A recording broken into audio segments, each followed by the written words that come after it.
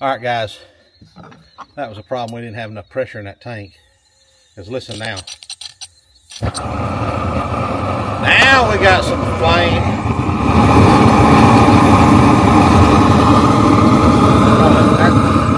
That's a little too much. Let's see now.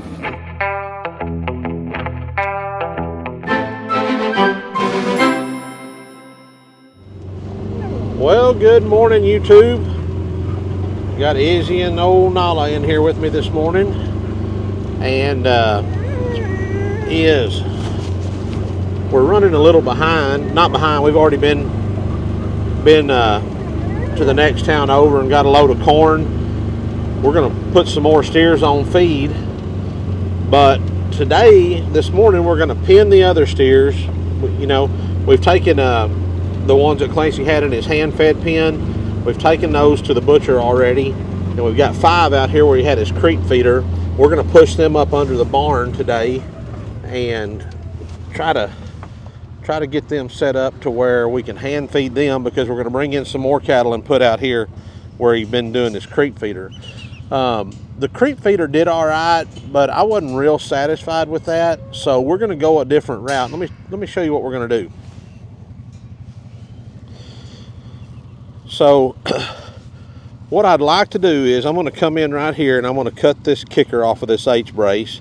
Probably going to add about 20 foot of pipe fence. And then I'm going to put in some fence line feeders right here where we can hand feed these steers that'll be out here in this little trap, where we can hand feed them right over here, but feed them from the outside. What my goal is in the next few years is to get to where we're feeding enough cattle that maybe we can have a little feed truck of some kind, instead of having to feed with buckets and things like that. But that's a couple of years down the road. But so Clance has got the lots set up, right? Right. All right. So I'll flip y'all around here. That was very disappointing. The top is like crusted, but then just like you fall through. What Clance is talking about is this: we left the other cattle have been out of here for about a little over a week, and it looks like it's dried up, but it's still pretty boggy. And look, that don't even hold, and I don't have any weight on it. Yeah. But it's cool looking jiggle. So, like I said, we really wanted this to dry out a little bit. Is it like that all the way around or just right here? That's the only. What about over there? Let's see. We've got some pretty good weather coming the rest of this week, so it should dry on out. I want to scrape that off right quick with the tractor before we get those steers in here. So we better do that right quick. Hey, Clance, I wanted to scrape that off with the tractor right quick. We'll just wait till we get done with the steers. They're only going to be in here for 2 weeks, so those steers are only going to be in here for a couple weeks. They go on the 20th of February. Today's the 6th, so 2 weeks. So we'll scrape that off when they get finished and scrape some of this dirt out. We'll repack it with some good material. So let's see. Let me show you what we're going to do. So the steers are right over here. This is the little wet weather creek that runs just when it's wet and raining. We're going to bring them up. We're going to jump these that are on this side over here. We're going to jump them across the creek and then bring them up this fence line right here, and then try to push them right into the lots right there. The only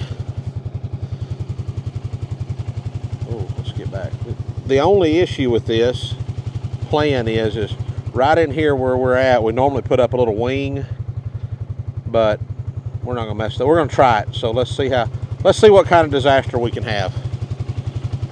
Dad. Yes, sir. You go down this side, and once you get right here to the trees, you come right here and make sure they don't come this way. I just want to keep pushing from the back. All right, but I want to bring them real slow and easy. I don't If I just really just want to let them walk and see the hole.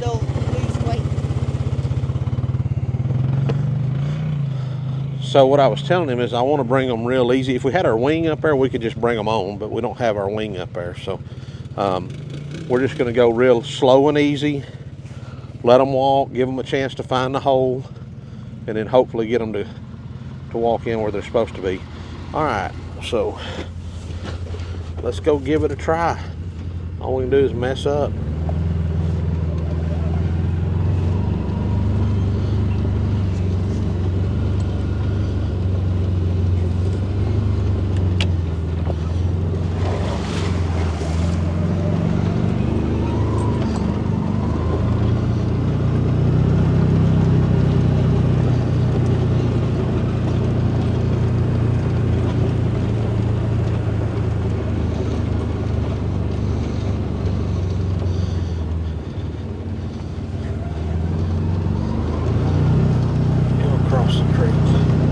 Across the creek, big boy.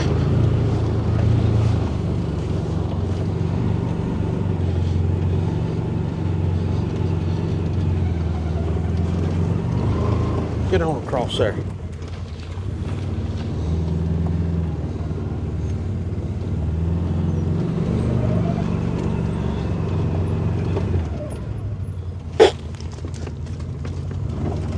There we go. Now we got them where we want them.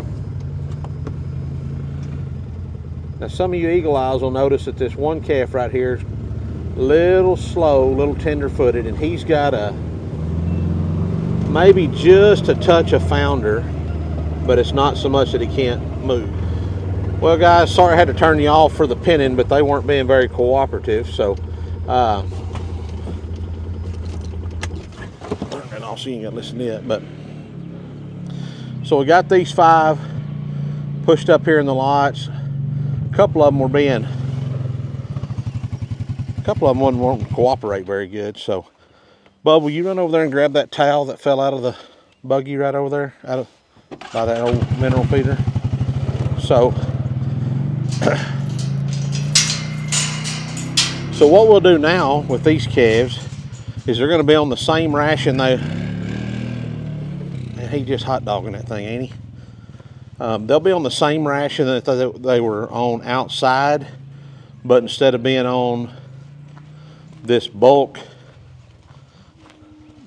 feeder or a creep feeder, whatever you want to call it, they're going to be hand fed for the last 2 weeks here.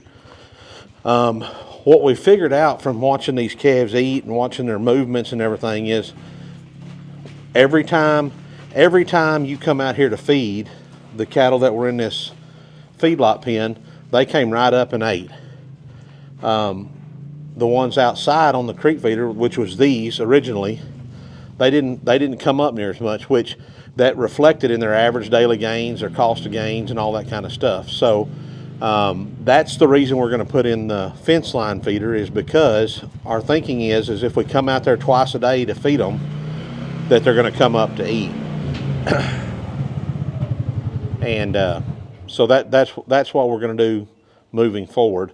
And we're going to put a few more out there. And I think we're going to try to put 10 on feed this month. So these calves, getting them up here, putting them on this hand feeding deal right here, same, like I said, same ration, whole corn, beef trade, and some Sudan hay, should get these calves. You know, it's not going to do a whole lot in 14 days. I mean, but it'll finish them off like we want them to be finished, and they're in good shape anyways, but it'll just help us get there a little bit better. So I'm going to set you down, and we're going to go ahead and feed these boys.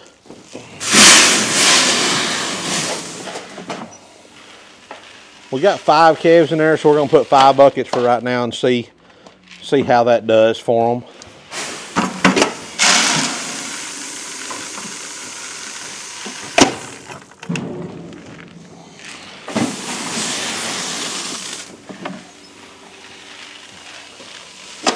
Move you over here, let you watch from over here for a minute.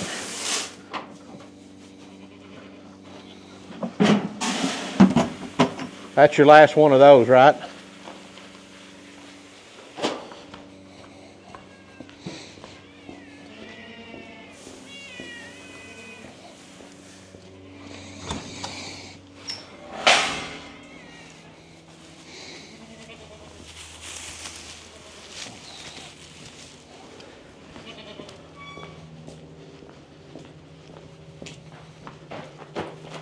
Now this hay, guys, will be something that's new for these calves because we didn't really provide them much roughage outside on the, because they had that pasture back there. There's some old dormant coastal and stuff like that. So this will be a little bit new for them here.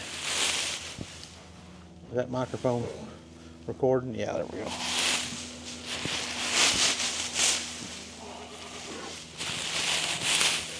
All right, so now what we'll do, since these calves aren't used to sticking their head through here, I'm gonna go over on the back side of the pen and see if I can kind of push them up here a little bit, just to get them up here to see it and know what it is, and then they'll start going to town on it.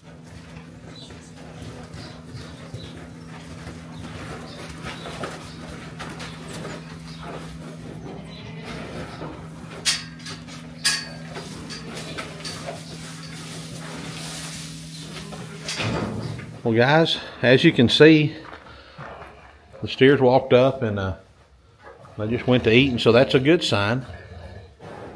And those two that fart or a growl. Well, those two that we had to really get after, we had two of them that didn't want to cross the creek, and then when they did, they wanted to run off. So once we got them, they're going to be a little bit slower coming up here, but we're going to drive off now and let them do their eating and go take care of some other chores. All right, guys, so the next part of my day today, actually we got a pretty full day. So we went and got corn this morning, like I showed you, and then we moved those steers around, and then I sent Clancy, and he's got to get a haircut today at dinner for some reason. I don't know why we scheduled it at dinner, but he's got to get his haircut. And then the other thing we got to do is we're going to go look at some steers to put back on feed. And so you may say, well, Cody, why are you buying steers? So the way our operation works, guys, on our place, we constantly changing our business model because I'm more than willing to try something, but if it's not profitable, I'm not going to continue to do it. So what we found is when we first bought this place nearly 18 years ago, running mama cows year round, you know, just a cow-calf operation, keeping cows, putting a bull on them, raising a calf, and selling, was not making us any money. We were breaking even, or, you know, we were having a good time doing it, but that's not, you know, I've had plenty of practice running cows. I don't need to do it to just have fun.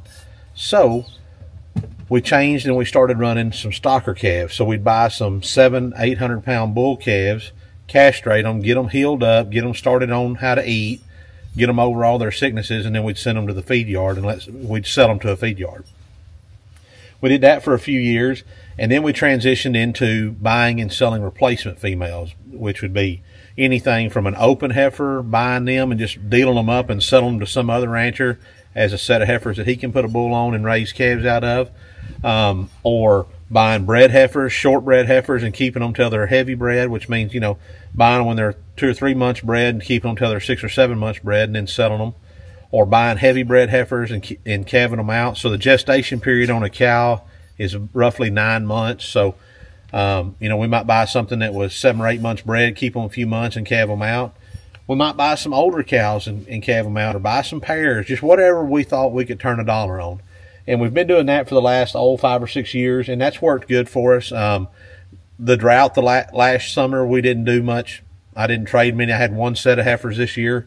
And then we've got the sheep that are really doing good for us, and we've got a bunch of lambs on the ground right now, and we're getting ready to pull some lambs and try to deal up some little sets of starter flocks is what I want to call them, you know, 5 to 10 ewes that somebody can buy, and, you know, they're all the same age, they're ready to go, and they can start their operation from there, just get a foothold in, you know.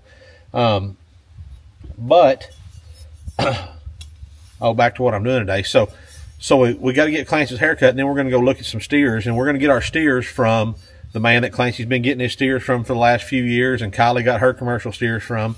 My mentor, a man, Mr. Littlefield, he's got a handful of calves that aren't going to be able to go on the program that he normally sells his calves to, and you know, maybe just an excess of them or something like that.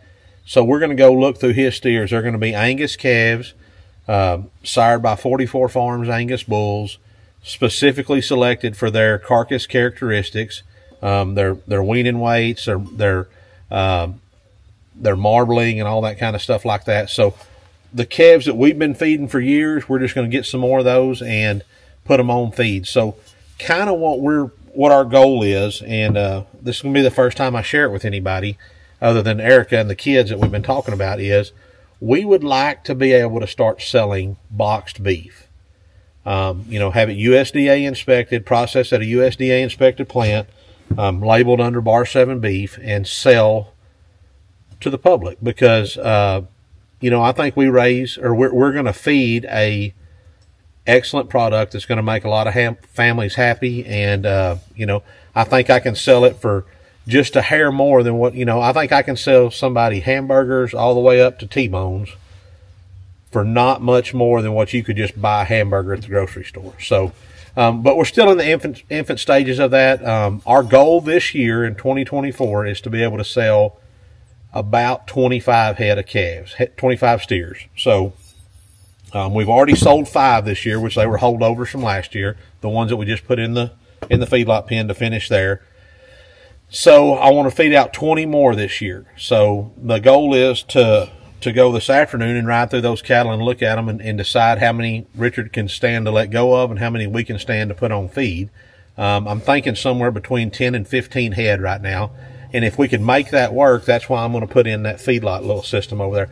And I say feedlot, that fence line feeder, because I want to give those calves that whole trap back there, and not really shut them down into a small feedlot type confinement pen.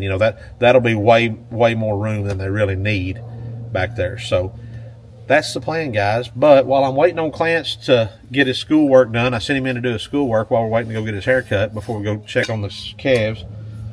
This garden area that we set up for Erica last year, or for the family, is right next to this coastal field, and that coastal kind of came up through the fence and got up here and started growing all in my garden area right here. I'm gonna flip y'all around and let you see.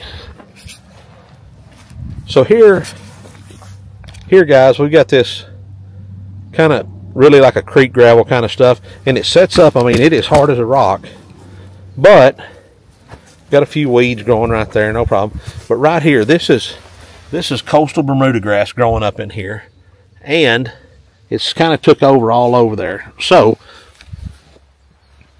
I got me one of these handy dandy weed burners, and we're going to burn that grass off today while I'm waiting on Clarence, and that'll get us started, get us ready for next year, or getting ready to start our spring gardening. We can get this like it wants to be. The reason I did it this way is because, if it's wet and stuff, I don't want it muddy where you're walking in there trying to do your gardening, and when Erica's out here doing her stuff. So I thought this was the best way to do it, and it's worked good so far, but we just need to get it ready for this next year. So with that said, I'm going to burn off the dry grass today, and normally, moving forward, I would just be sure that I stayed on top of what I was supposed to be doing, and every couple of weeks, I would round up this gravel to make sure that nothing else grows on it. But I know there's a lot of folks out there that don't like Roundup. So here's your opportunity to give me some kind of a home remedy, some kind of a home mix that's non-toxic. I mean, I think you can drink Roundup and it wouldn't hurt you. But, some folks in California that get cancer from breathing regular air or drinking water or anything, have ruined a lot of stuff for the rest of us. Not all you Californians. Don't everybody get butt hurt, but there's just, the state of California is a wreck. I mean, it's pitiful, and stuff they do out there affects the whole rest of the nation, and most of their lawmakers out there are morons.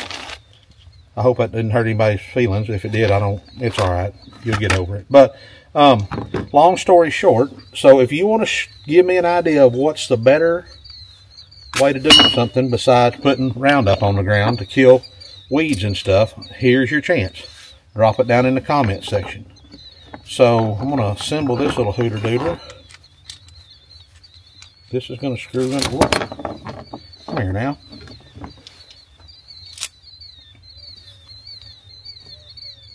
This is going to screw into here, like such, and that'll screw into my propane bottle. That collar stays slick like that. And then this right here is going to be your valve end. This is where you're going to set your, I probably should put some tape on this, but we'll see. And I think that's going to be threaded right there. Screw it in on right there.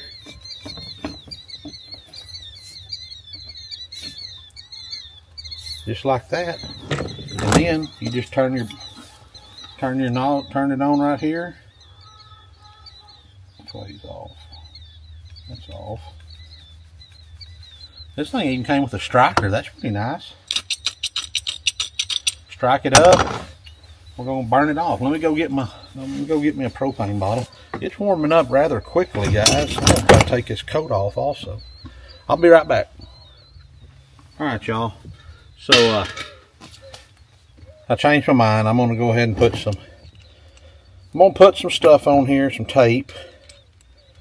Do it right, I guess. So I'm gonna wrap me some of this. And I know this probably ain't the right kind, but it'll be all right. If y'all don't tell nobody, I won't. All right, so put a little tape on there. That'll help prevent some leaks. Do I have the right tools to do this? No. I can't find my little crescent wrenches in there in the shop. Clance has been in there. Even though he's got his own toolbox, he still decides he needs to be in mine quite a bit. So maybe this will catch. I don't know if this pipe vise deal here. I think it's too big, y'all. No, maybe if I get it down in there. Maybe if I get it down in there. Maybe. It don't need much. I think it just really needs to be hand tight, but that's good enough.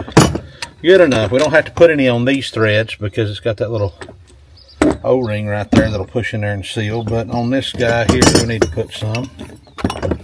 So let's go ahead and do that. Oh, I thought I heard a door open. Somebody's probably coming out here. Might be old E-Dog. Alright.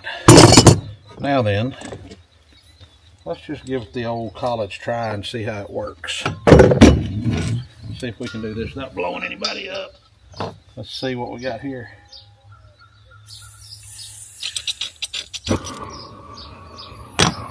Contact! I'm pretty disappointed in that, guys. I wanted something a lot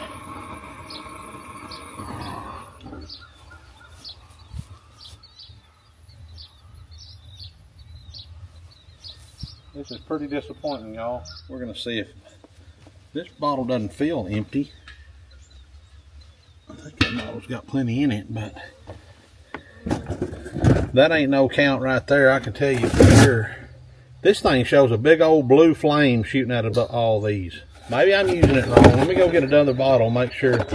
I mean, this thing shows this thing shooting a flame out like you can't believe. So let me go get another bottle. All right, guys. That was a problem. We didn't have enough pressure in that tank. Because listen now. Now we got some flame.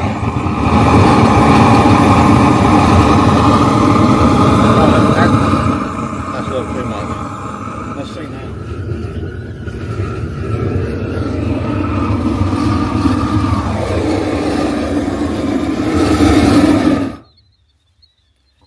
Much better.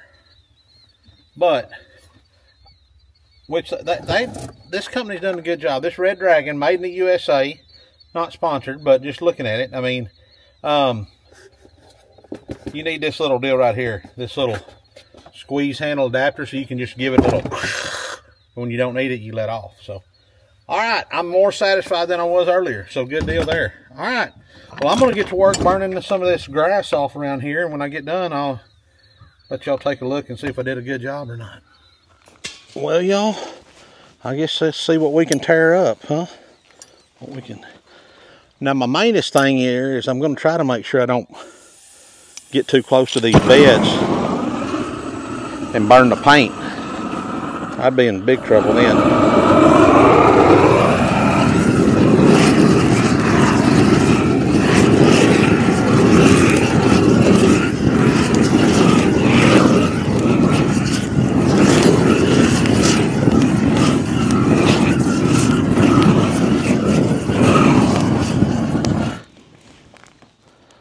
I like that. I'm working good. I might ought to get a water hose, reckon. That way we can put it out right next to these. But yeah, that works good. I like that. I like that. All right. Well, y'all can stay along if you want to. If you don't, flip over. Well, let's give y'all a little look here. So you can see it's burning it off pretty good. And it's really not even, ain't done anything to those flower beds or the raised garden beds. So I'm pretty satisfied. I'm gonna kind of continue to work around these beds here up to there. Not much over here, just a little bit, but get them done. And then worst part is over here on this side. Get it knocked out and we'll go from there. When I get done, I'll show you what it looks like.